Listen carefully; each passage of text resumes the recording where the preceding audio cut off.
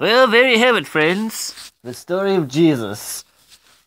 His life, his baptism and his temptation, his life, his death and his resurrection. Jesus is alive! Happy Easter to all of you. Oh, goodness, I got so excited I fell down. Happy Easter, everybody. Emma,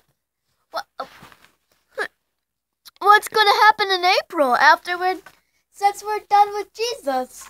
Well, we're actually going to go back and look at some more Jesus stories. Some specific moments of his life. And, well, if we put it all together in one video, we'd be here for a long time. So, like Moses? Yes, like Moses. So throughout the month of April, we'll be looking at specific moments of Jesus' life. And friends, it's time to say goodbye to John and Mr. Boris for the week.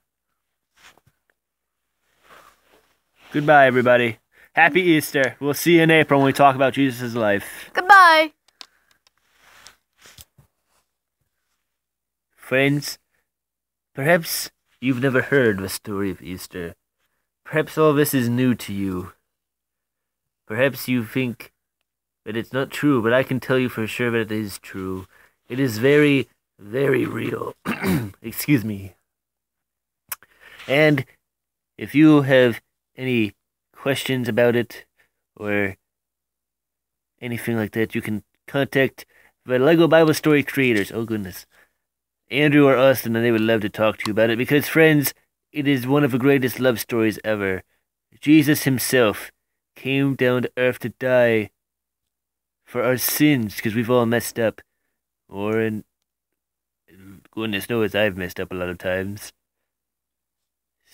And he is willing to forgive you if you will repent of your sins. And so you can talk to anybody you want, any pastor at your church, any friend that you know that knows Jesus, anybody like that at all, or Andrew or Austin would love to talk to you about it. I do hope that you would